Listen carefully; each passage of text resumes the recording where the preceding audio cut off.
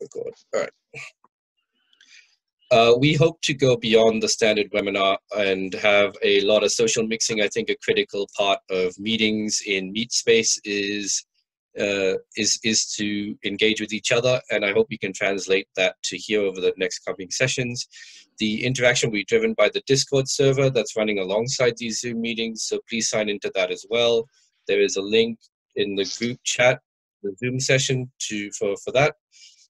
Once we're done here with the speakers, please move to the Discord after the meeting, and we'll have a sort of virtual coffee break. We'll be able to mix, ask more in-depth questions of the speakers, and talk some science. And I invite anyone to join me in a virtual beer. Today's session will be focusing on platforms driving bioinformatics data analysis, particularly methods for handling population-sized data sets. So in that end, we have some very exciting talks from Zhemin and Zhou at University of Warwick, Dan Fornicker from British Columbia CDC, and Dag Hamilton from University of Munster. So first off, we have Zhemin and Zhou from Warwick. I used to work with Zhemin back when I was at Warwick, and at that time we were developing EnteroBase. Zhemin did most of the backend and all of the cgMLST methods, which I think he's going to tell you more about today. He is currently working on reconstructing genomes from bacterial pathogens from ancient DNA, and there's quite a few recent publications in that area that are well worth a read, I think. But today, Zhemin will be talking about cgMLST and hierarchical clustering approaches from EnteroBase, which I feel are instrumental for handling very large population-sized data sets. So, Zhemin, if you want to take over. Hello. Hope everyone can hear me. Okay. And thank you, Nabil, and also thank you for everyone. And I hope you enjoy your time staying at home. I just realized that it has been like 1 month being locked down at home now. Okay, today my talk is about EnteroBase, which, as Nabil mentioned, is the work we have done for the last 5 years. Okay. So I think most of you have already seen the figure in the left-hand side that shows the decreasing of the sequencing cost. At the meantime, then we see a lot of genomes being adapted into public domain. Here I mentioned the genomes in EnteroBase, but we got most of our genomes from short-read archives in NCBI, so that actually shows the volume in NCBI as well. So that leads to the question that Nabil also proposed previously, is that I summarized it being 1 million challenge. There have already been over 1 million bacterial genomes in CBI. As you can see in the figure here, that we got several species that get over 100,000 genomes already. And then in the next 5 years, we are expect to get over 1 million public genomes for only 2 species, Salmonella and Escherichia. I believe that some other species will catch up as well. So we get lots of data. So how can we handle this? How we do taxonomy, how we analyze the genetic diversity, and how we actually trace back the transmission trends using this data. Okay, a traditional way is that we will use a SNP-based method, and I actually tried SNP-based method on these 2 data sets. One set is about 2,000 of paratype A genomes, and another set is 9,000 type A genomes. Both is causing enteric fever, which is a very severe disease. And the problem is that given thousands of genomes, you will take a large server, and you take a long time to do the mapping, even longer time to do the alignment and to do the phylogeny. And this thing is not scalable and it's not incremental. So doing this every time, it will be very painful. So what's the alternative? So it's the core genomic. I hope most of you will know about core genomic, which I will introduce briefly. But before that, we can see a very quick comparison, see how these 2 are comparable. So we can compare the storage space they are going to use. For SNPs, you need to save the whole genome, so it will take about 8.6 gigabytes of storage. For cgMLST, you basically store only several integers, so it's take only 20 megabytes. The running time is also similar, that you can get a tree of like paratype A 2,000 genomes in only 3 minutes. So I actually summarized most of this result in a publication here This is mentioned that we are using called grape tree.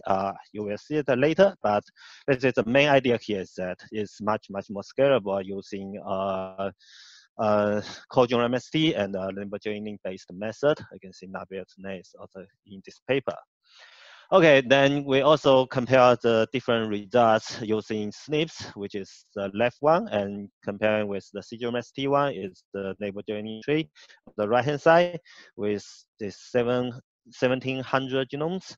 You can see that in terms of large lineages, they are almost identical.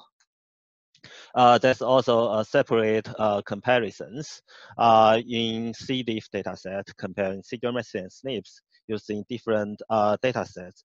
They are also getting the similar results. They are highly comparable, and the ratio is almost 1-to-1. I can see that Martinique is also in this session. Hi. Okay. So I will go back 5 years and see that our 5 years of developing of cgMLST, we actually did lots of different methods around it, and we save most of our data in EnteroBase. We got some methods for metagenomic binding. We got methods for pan-genome, core genome reconstruction. We got lots of tools for assembling draft genomes. We got visualization tool and many others. But if we summarize all together, it's EnteroBase, and here at EnteroBase, there's about 7 databases in public domain, and then we got over 400,000 genomes already. And we got core genome typing method for 4 different genera. Okay, so the main idea is we just feed in short reads, and EnteroBase will give you direct phylogenetic analysis. Okay, so to do that, we need to introduce multiple sequence typing. We have been using this figure many times. We start from the traditional MST method, which is go back to over 20 years ago, where we only do PCR sequencing, and we got like 7 or 8 different genes. We get 500 base pair fragments of the genes, and we just do the typing based on the identity of the sequence. So a sequence either being identical or not, we ignore all the SNPs differences within the gene. So the main idea is use the whole gene instead of single bases for phylogeny. But we quickly realized that 7 genes is not enough. So we need to expand it. So during this effort, we start with ribosomal MST, and that's from Oxford. We got whole genome MST, whole genome MST. And at the end, we decided that for most of phylogenetic analysis, we go with whole genome MST because it's a trading between its resolution and whether it's stable with the phylogeny. Okay, there's a very quick scanning of how you set up a core genome MST. You start with either genes from a single genome, or you start from a whole genome MST scheme. And then you set up a set of reference genes. You do a blast search and identify all the genes, extract their sequences.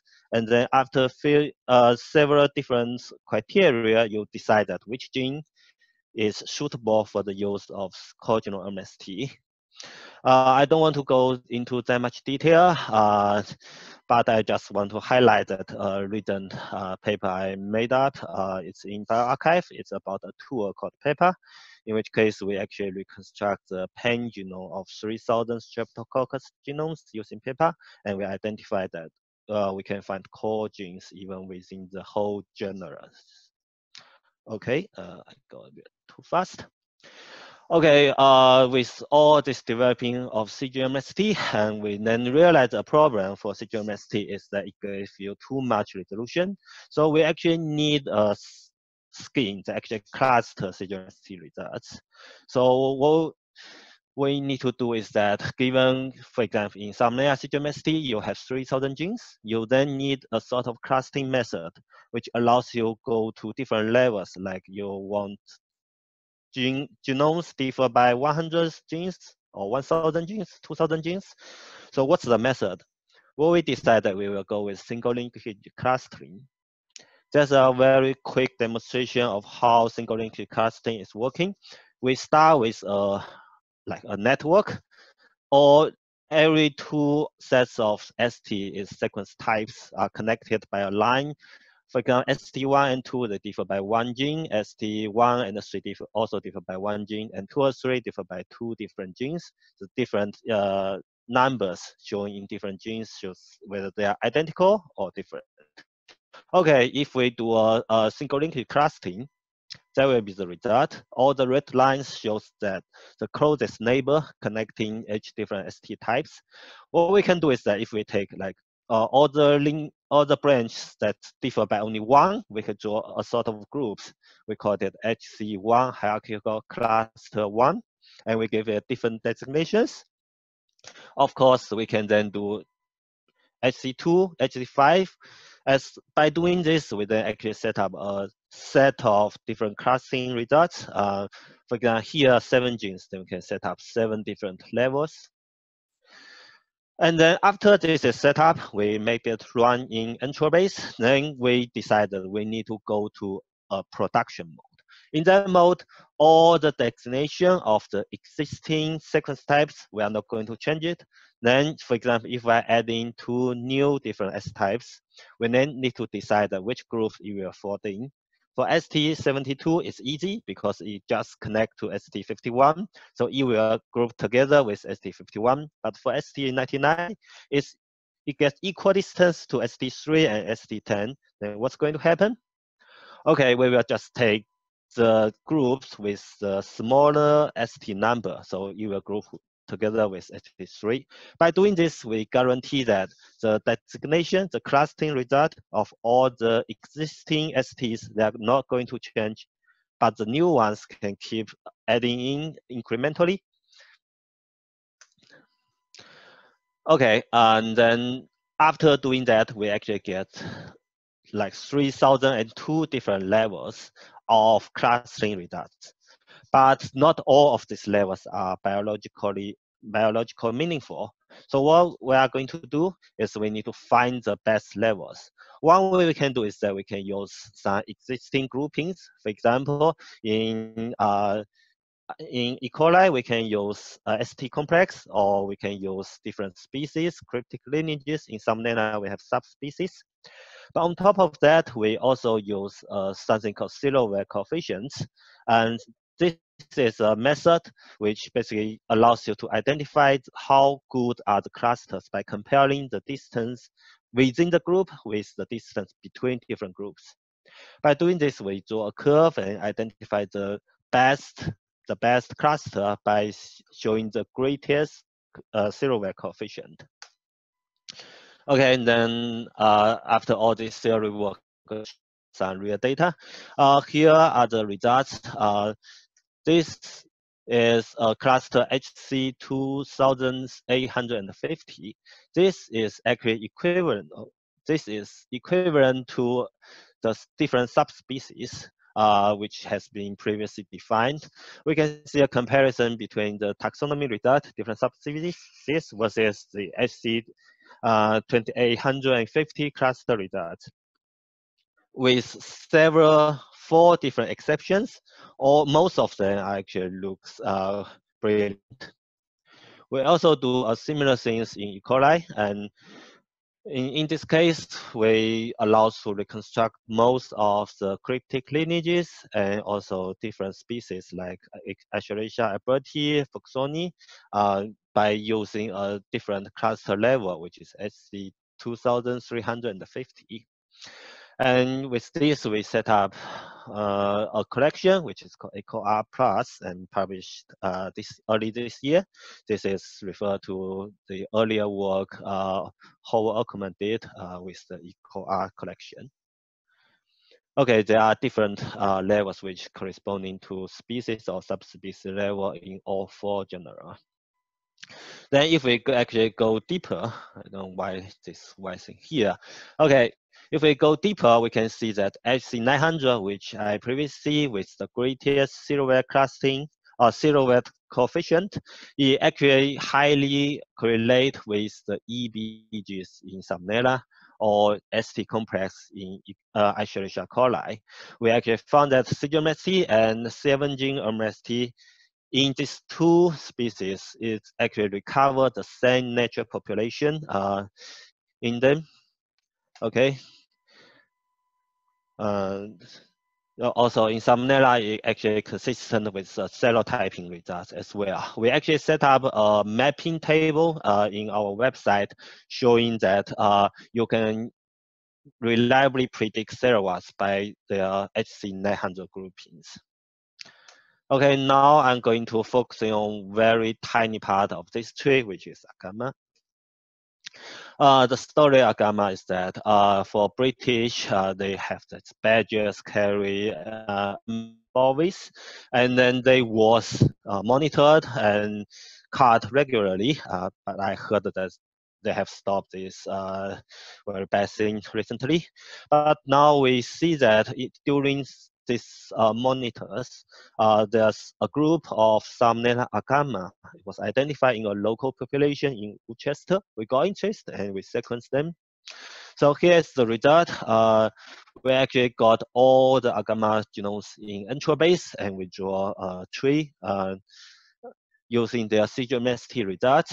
Each of the circle represents one ST type, and the size of the circle actually represents the number of genomes being that's indistinguishable.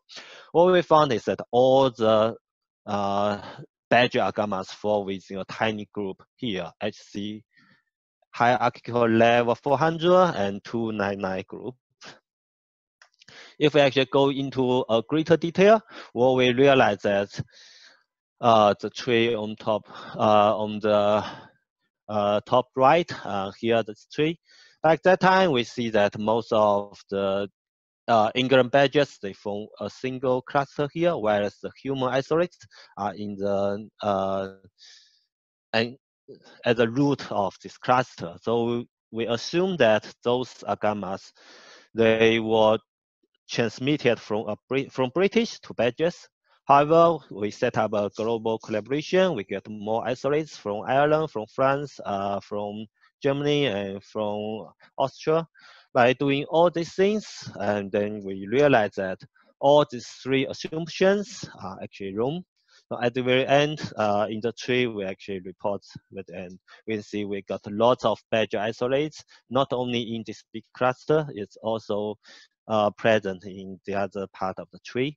We also see multiple transmissions. We don't actually, it's either from human to badger, from badger to human, or I think more likely they may just get from some unknown sources. Okay, if we actually then go even deeper into this Worcester Lake, what we see is that by doing geographic, by putting all the genomes by their GPS coordinates, we see different tiny groups. All these groups are actually consistent with hierarchical clustering clusters by 10 different, by 10 allelic differences. They form separate groups, and we can see these tiny transmissions within each of the group. This is also a benchmark or demonstration using the badges, but we will expect the same different transmission chains and different tiny clusters. We also be able to see if we use it on human foodborne outbreaks. Actually, the hierarchical clustering has also been already been used by some outbreak reports. Okay, after all this, what's the future of the EnteroBase? And I set up this demonstration. One thing is that we are going to focus on more and more for hierarchical clustering. We are going to set up topic page, which is a wiki-like page for every single hierarchical clustering clusters. Here in the demonstration, I show it for a result of HC900-202, which is typhi. So this actually contains all these 9,000 typhi I mentioned previously. We can reconstruct its tree using cgMLST, which is almost 100% consistent with the SNP tree. And then in this in this tree, then if we set up an interface connecting the maps together with the trees, you can see if you select some nodes in the tree, you will see dynamic visualization of its geographic locations. And also, we recently developed a tool called Frost. It's done by my colleague Nina Ruman. She developed this method, allows searching of any gene in hundreds of thousands of genomes very quickly. So by doing this, we actually be able to reconstruct, retrieve all the AMR genes or even AMR SNPs in the genes, and we map all this result into the tree. We can see clear patterns in the tree as well.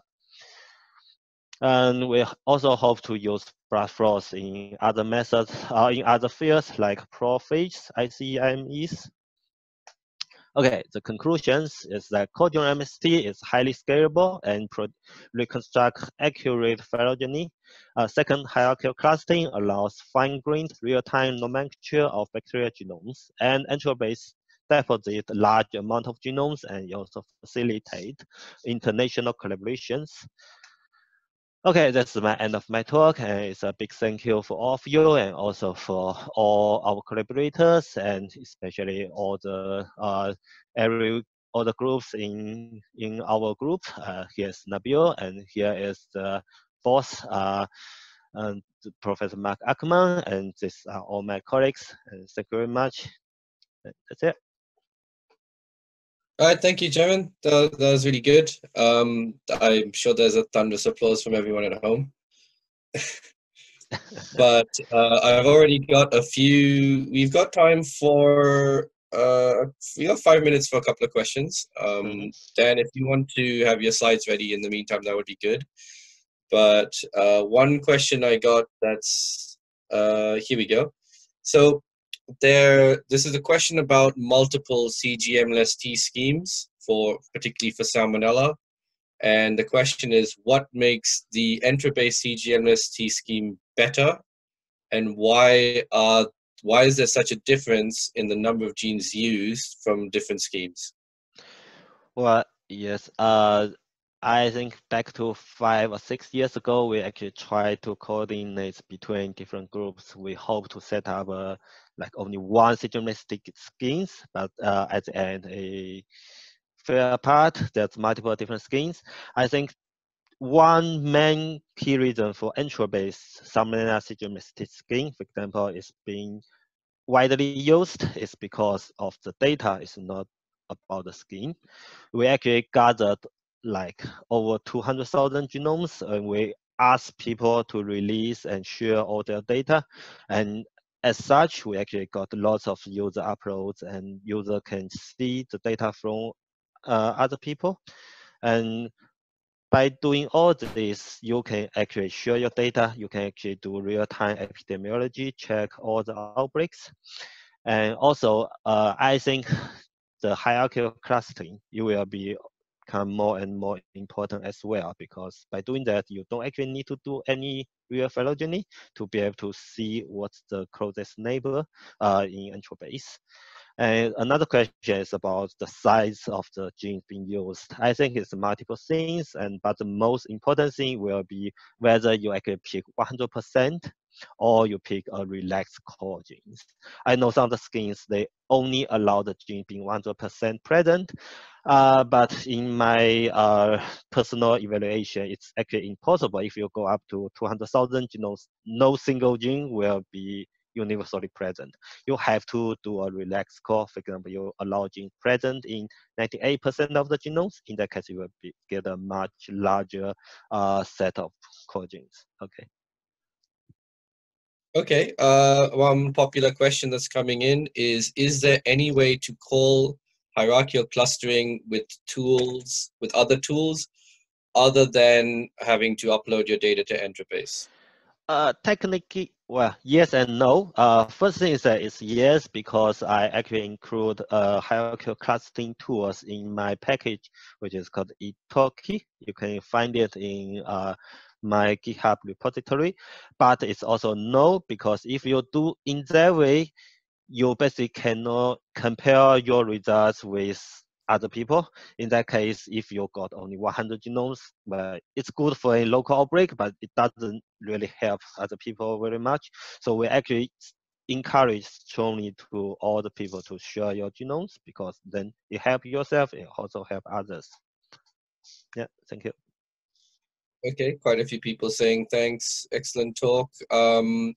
One question that's come in says, were there any correlation between serotypes or serovars in Salmonella or E. coli in the higher cgMLST schemes? Yes, I can cover this. We got brilliant correlation in HC 900 in Salmonella, but it's not the case. Okay, I got a comment. Yes, that's the link from Curtis. That's the link. Okay, we go back to that. In E. coli, it's not the case because we found that the serotypes actually change very, very quickly in E. coli. We hope to be able to see some correlation in lower level like HC100 or HC50, but we haven't evaluated that. I think we actually set up a collaboration with some other groups. Hope to be able to work this out. Okay, looking forward to hearing from that. One more question. This might take some time. So, great talk, many thanks. Can you comment on how cgMLST deals with potential confounding effects of recombination? You showed that SNPs and cgMLST tree were similar in paratyphy A. Is that because paratyphy A doesn't recombine? How about Salmonella genus SNP tree versus cgMLST? Well, that's a very interesting question. Well, that's yeah, it's actually multiple things.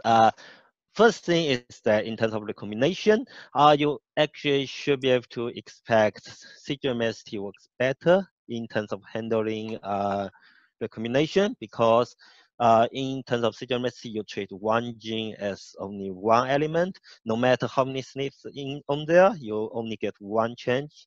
In that case, you get less affected by this external recombination, which is one of the main source of the main result of recombination. And then second thing is about how it affects. I can take one example. In Salmonella agona, we try to do whole genome SNPs in agona several years ago. We have to remove all the recombination, otherwise the tree is meaningless. It's one reason is that it cannot handle recombination well. Second reason is actually there's a large prophage in agona. It shouldn't be in core genome, but it's been treated as part of the core genome. There's lots of recombination in the prophage. As a result, the tree being messed up. So we do not see the problem. It's partially because cgMLST handles recombination better. It's also part of because the prophage will not be included in cgMLST scheme from beginning, because cgMLST scheme is not set up for every single serovar. It's being set up for the whole genera. It actually being more conserved than any ad hoc whole genome if you use only a small set of genomes. And then the last question is about the phylogeny. That's actually been one thing is that cgMLST scheme, you actually got a problem in deep phylogeny. What we see is that if you actually go beyond the serotype level, or we say the EBG or HC900 level, it will start to saturate with time, because we only get like 3,000 sites to change. In that case, if you actually go to deep phylogeny, for now, I think you still better off use SNPs. But in our practice, cgMLST is still being useful because it allows me to actually identify the core genes easily and get alignment quickly. So we actually do sort of multiple locus sequence analysis, SA on cgMLST schemes in that case. Okay. Okay, very quickly because we're running out of time. Can you make the cgMLST scheme available on GitHub with command line where users won't have to go to EnteroBase? Well, Same question, same answer, yes and no. Okay, there's it's a yes, yes and a no and a yes. The first thing is that in Italki, the same package, it also do MST. I think Nabil has actually tried to use it. I don't know whether he succeed or not. Basically, we offer all the tools of cgMLST in Italki as well. So you'll be able to set up a cgMLST database. You'll be able to do the typing, use Italki. But second thing is still you will not be able to get any of your designations in EnteroBase if you use Italki alone, because we encourage data sharing. But the last thing is yes, again, because we are going to release some singularity container very, very soon. We are testing it. We are going to go to alpha testing in like weeks. With that, you are going to be able to do most of the things locally. You do assemble, you assemble stories locally. You do annotation locally, and then you will do the singularity container will submit everything into EnteroBase, and the EnteroBase will return you back for the typing results. In that case, you don't need to upload the stories to EnteroBase anymore. You can reserve all this information, but you will also still be able to get your MST result quickly. I hope that solves the question. Yep, that's excellent. All right, that's all the time for that's all the time we have right now. Please keep the discussion up. Put questions in conference room 1 on the Discord, and hopefully Zhemin will stick around after the session, and everyone can have some one-on-ones and do some further discussion.